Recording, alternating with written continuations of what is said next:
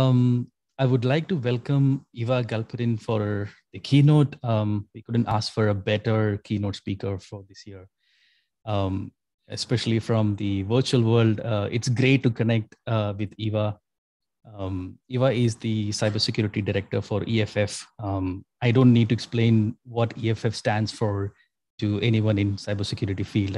And if you don't know, you should actually go and read about their blogs and their researches and their activities they are doing in the world to make the so-called cyber space for everyone. Eva, thanks again for taking your time to do this keynote. Now I'll leave it to you. You can start the presentation. Thanks, Eva. All right, thank you so much for having me. I really appreciate this. The pandemic has really given us all an opportunity to see a variety of conferences that otherwise would have been closed to all of us, because while I cannot travel all over the world at the moment's notice, I can do many more conferences from the comfort of my own home. Fair warning, this is the comfort of my own home, so my cats may be making the occasional appearance. They have very strong opinions about end-to-end encryption. So if they start ranting, you'll know what happened. So I am here to talk to you about who deserves cybersecurity and how we can expand our circle of care. So as it happens, I was once a cybersecurity professional working in the private sector, and I took classes in cybersecurity as an undergraduate. And what I was taught from the very beginning is that cybersecurity is for governments and companies. Cybersecurity often focuses on protecting people and companies and organizations with power and money. The very definition of cybersecurity when I was learning about it was that cybersecurity is the practice of protecting systems, networks, and programs from digital attacks.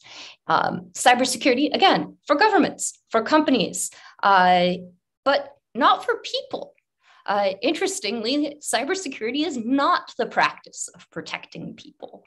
So I'm going to talk to you today about the ways in which this approach to cybersecurity has kept us from addressing important harms. And I'm here to talk to you about my vision for what cybersecurity could be, and to talk about what you as cybersecurity professionals can do to make that vision a reality. So I'm going to start with a very sexy topic. I'm going to start with a topic that most cybersecurity professionals are reasonably familiar with. I'm going to talk about APTs. For those of you who are not familiar with APTs, APT stands for Advanced Persistent Threat, and it is usually, very loosely thought of as shorthand for government actors.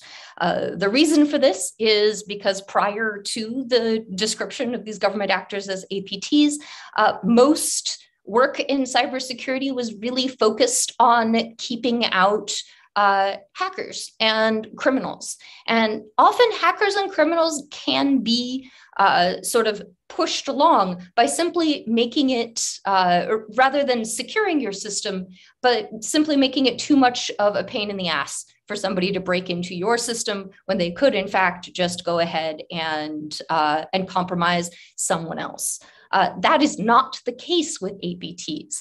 The thing that was considered to be really revolutionary about the study of APTs is that APTs treat compromising your particular system and you as their job, because frequently it is, and you can see them keeping normal hours, logging in at 9 o'clock, starting their phishing campaigns, and then phishing until, say, around 5 when it's time to go home, perhaps even taking a break for lunch. That is a very different kind of opponent to be facing, and it requires a very different way of thinking about risks and threats. So when I started studying APTs, this was probably shortly before the Mandiant report came out. Mandiant is a security company. They put out a report about what they called APT-1, which was sponsored by and located inside of mainland China. the particular the particular activity that the Mandiant APT1 report covered was a campaign that they had carried out against the New York Times.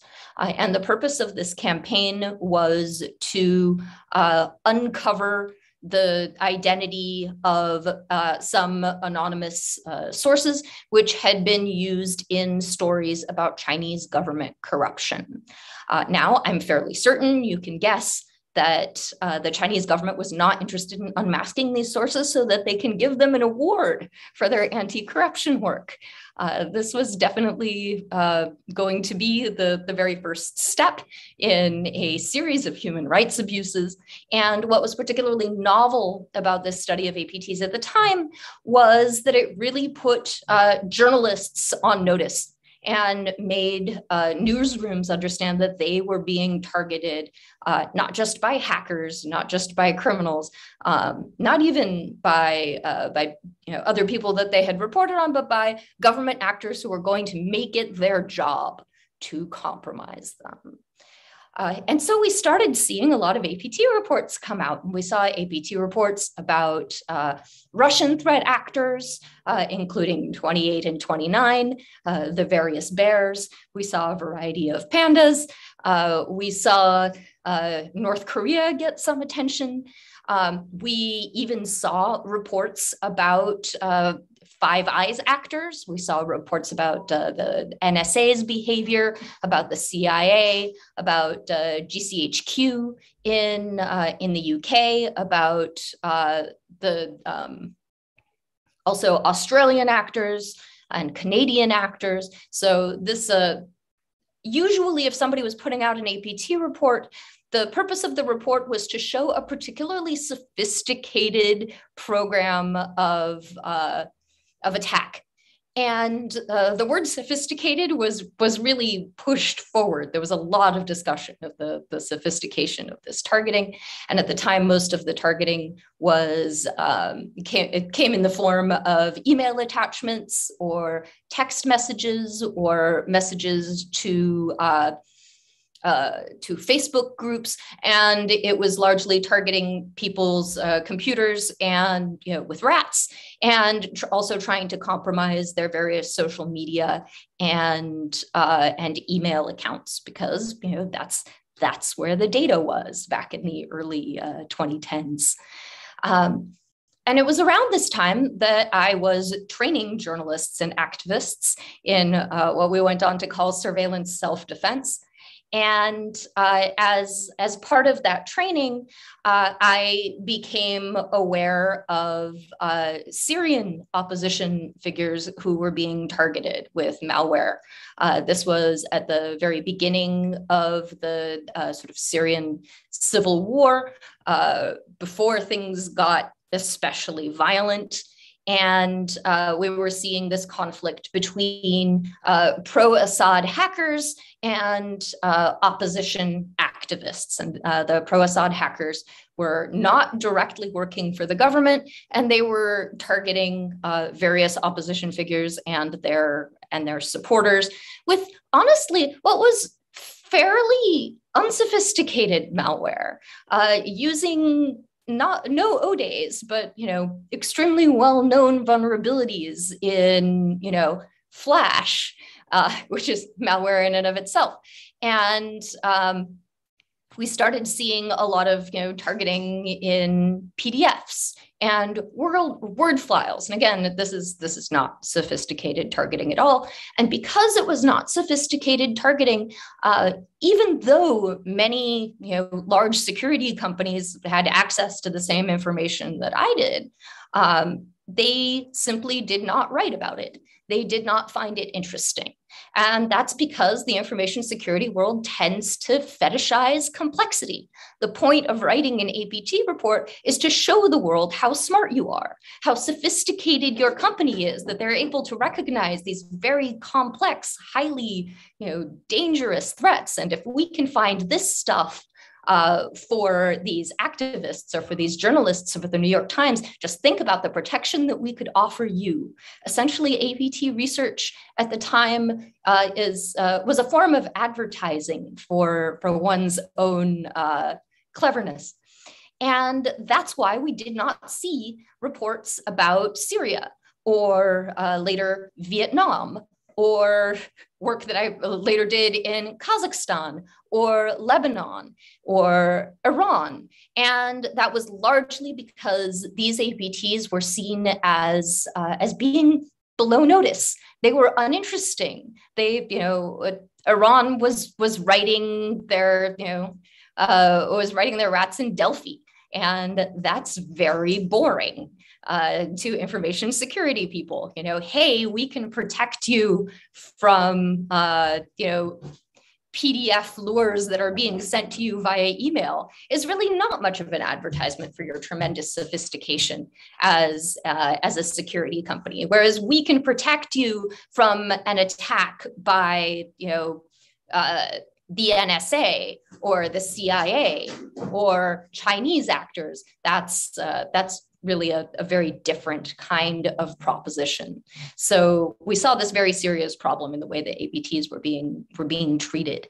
The good news is that over the years, the focus has really shifted away from the sophistication of the actors and towards the people who are being harmed. One of the big reasons for this shift has been the work of Citizen Lab, which is located at the University of Toronto.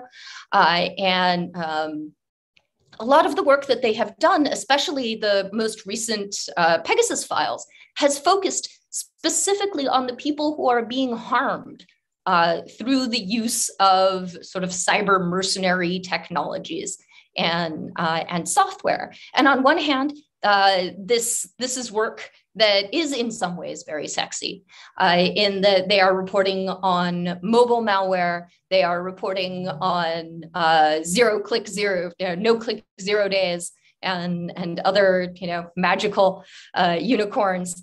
But at the same time, the focus is always on telling the stories of the people who are being surveilled, rather than privileging the very sophisticated attacks over very simple attacks. Because honestly, very simple attacks still work. So that is one of the ways in which our focus on protecting governments and companies and power and money had really for many years blinded us to these extremely important harms to journalists and activists. One of the other ways in which I was sort of trying to address these harms was through writing EFF's digital privacy and security guides. This includes EFF's surveillance self-defense, which you can get to at ssd.eff.org, and the security education companion, which you can get to at sec.eff.org. Surveillance self-defense is really focused on providing privacy and security advice to ordinary people, whereas the security education companion is focused on providing advice and training materials to people who are going to give security trainings. So at the time when I took over the writing of surveillance self-defense, we had a version of surveillance self-defense that already existed when I came to work at EFF in 2007. It was relatively short. It was focused largely on the United States, and it was largely focused on giving people legal advice. Here are the limits of the kind of surveillance that the government can do. And there was sort of a brief addendum that we called Surveillance Self-Defense International, where we just sort of assumed that all legal bets were off, and here is how you protect yourself. When you don't necessarily feel like you have strong legal protections in places where the rule of law is strong. So imagine our tremendous arrogance that we thought, well, the rule of law is very strong in the United States. Surely we're not doing anything like, I don't know, mass surveillance of absolutely everyone, which was later uncovered by by a whistleblower from inside of AT&T, and was further confirmed in 2013 by the Snowden revelations. In fact, the very first Snowden revelation, the very first file that Snowden leaked, turned out to be sort of the smoking gun in our case against the NSA for their sort of mass warrantless wiretapping that they were doing on everybody in the world. It was tremendously invasive, and we were only able to sue the NSA because of this document that Snowden leaked.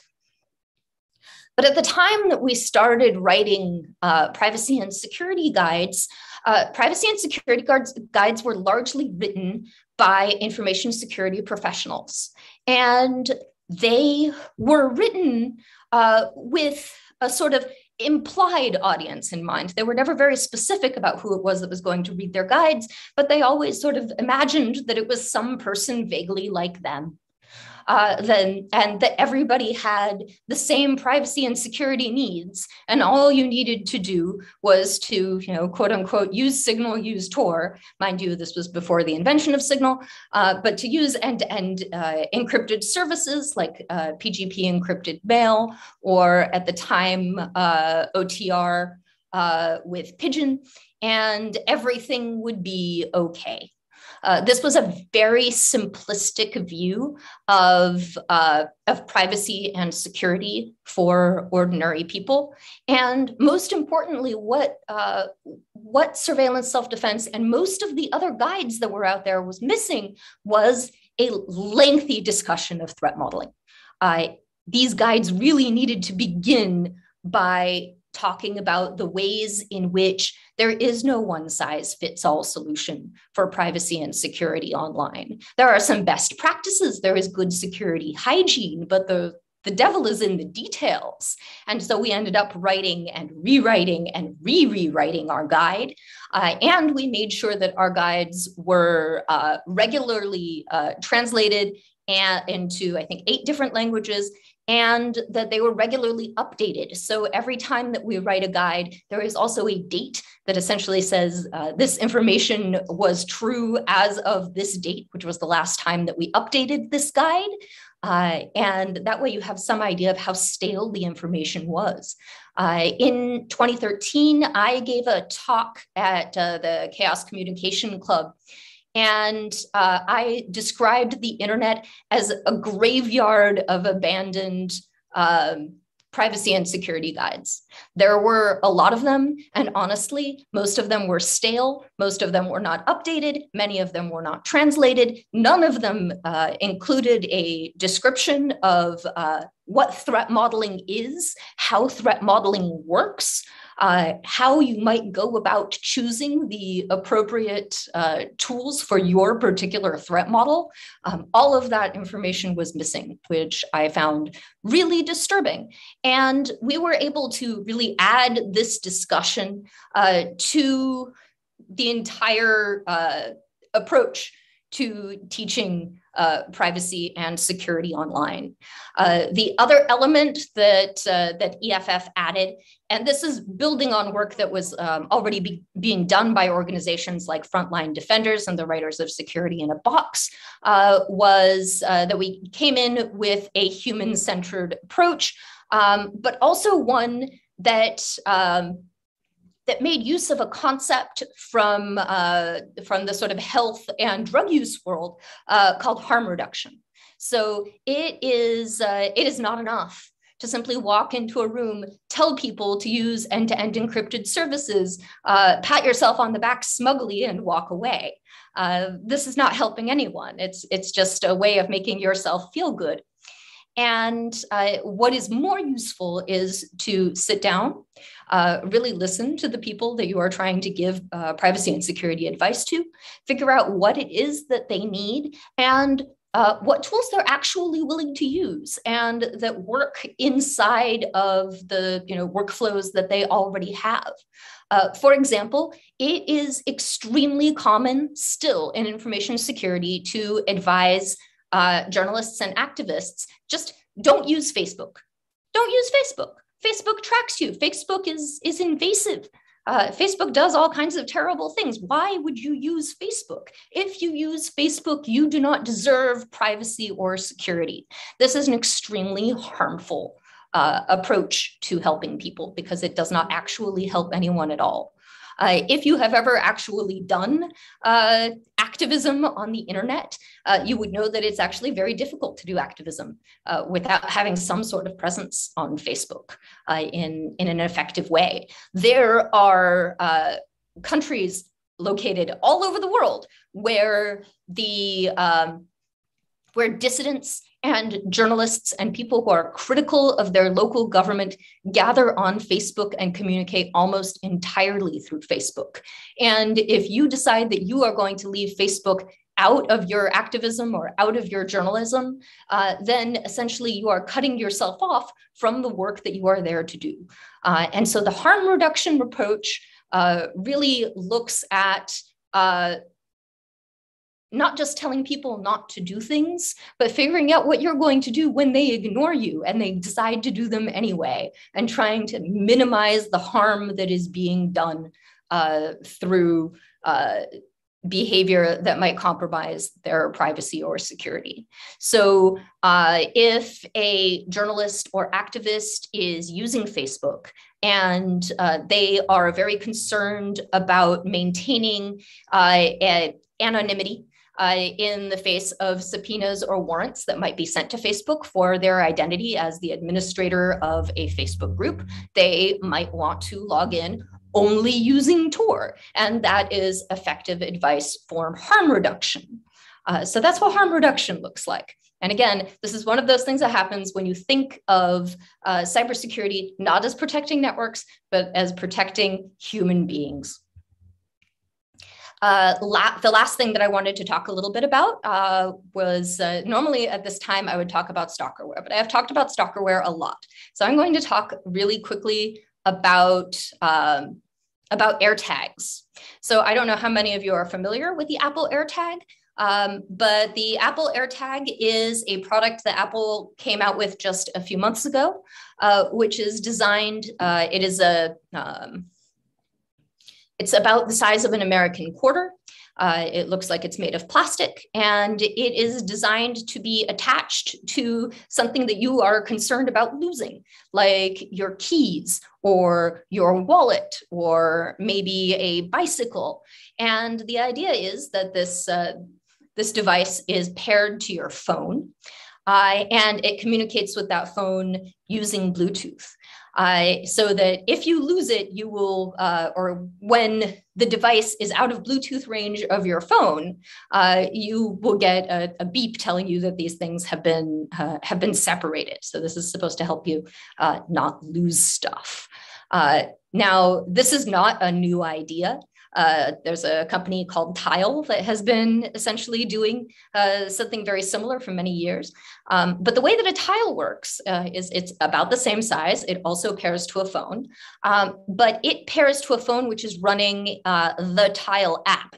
And when the Tile is out of Bluetooth range of the phone to which it is paired, it will start communicating only with other phones that are running the Tile app. And this enables the phone to which the Tile is paired to get a physical location of where the Tile is located. So sometimes if you're in a really crowded city, this is the sort of thing that works well because there are a lot of phones around, and the chances that one of them is running the Tile app and can tell you where your lost wallet is are relatively high. What Apple did that was very different was instead of counting on you to install an app on your phone, they non-consensually turned every iPhone with Find My turned on into a member of the network that the AirTag talks to. So you might be able to get through a day without getting within 30 feet of a phone that has the Tile app installed on it, but good luck getting through the day without getting within Bluetooth distance of a single iPhone. So this is a much more powerful network that can give you a lot more insight into where a thing is located. Now, this These things are great for keeping track of your keys or your wallet, but it turns out that they're also great for stalking because it's very easy to slip one of these items into somebody's purse, or as I have also seen, into the trunk of someone's car or underneath their license plate. And track people in that way. Apple, when they first came up with this product, came to me and said, no, we have thought about stalkers. We thought about stalkers very hard. If you are out of range of your device, after 3 days, the device will begin to beep. So I went ahead, I got one of these devices and I waited for the beeping noise. 3 days later, I get the beeping noise. Never mind, you get free days of spying, but the beeping noise goes off. I put the AirTag under a cushion. No one can hear the beeping noise anymore. Furthermore, if I was hearing impaired, I would not have been able to hear the beeping noise. The beeping noise is not a very effective countermeasure. Then they said, aha, this is not the only protection that we have. If you have an iPhone and you are running Find My, and we see that your phone is near an AirTag that appears to be traveling with you, it will warn you. It will tell you that you are being tracked. And I'm like, that's great. Now we're getting somewhere. Except what happens if you don't own an iPhone? Is there some sort of app for people with Androids? And they said, no. They simply could not imagine a world in which not everybody had an Apple device. This was their weird blind spot. And again, this is because they were focused on protecting networks, and they sort of started to think about protecting people, but they didn't quite get all the way there because they couldn't think of people with Android devices as people. Since then, I have written a very angry op-ed in Wired about the ways in which the AirTag can be used for stalking. And Apple has announced that they will be putting out an Android app in December. So I'm patiently awaiting because I am going to hold them to it. So as you may see, some of this act of doing research and then holding companies accountable is sometimes done by public figures. And Bruce Schneier, who is on the board of the Electronic Frontier Foundation, it calls these people public interest technologists. This work includes the work of John Scott Railton and Bill Bartzak at Citizen Lab, Matt Mitchell, who was most recently, I think, working for the Ford Foundation. It includes congressional tech fellows in the United States and researchers at Consumer Reports. So there are all kinds of public figures that do this work of holding people accountable. But I'm going to argue that it's not enough to work in the public interest. We need to center the needs and experiences of populations whose needs have traditionally been pushed to the periphery of cybersecurity. And that includes women, LGBTQ populations, Black and Indigenous people of color, people in authoritarian countries, activists, journalists, the homeless, people with disabilities, including visual and hearing disabilities, survivors of intimate partner abuse.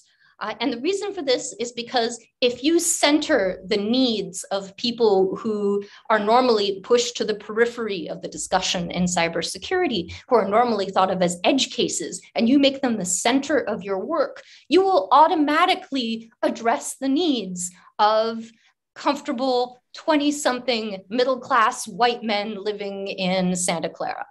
But if you build a tool that is meant to be used mostly by comfortable middle-class white men living in Santa Clara, you will never get around to addressing the needs of people in marginalized communities.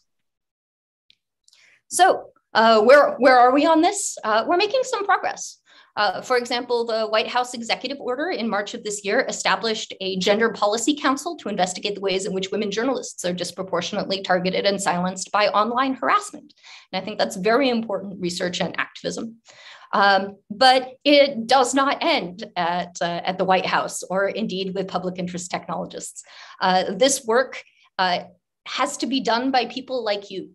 As cybersecurity professionals, you are powerful, you are influential. The decisions that you make in your work, what you build, how you build it, how it's locked down, who is important to protect, what is important to protect, what protection even looks like. All of these decisions matter. And together, we can build a cybersecurity practice that focuses on the needs of people, because that is the only way we are ever going to move beyond perpetuating existing inequalities. Thank you very much.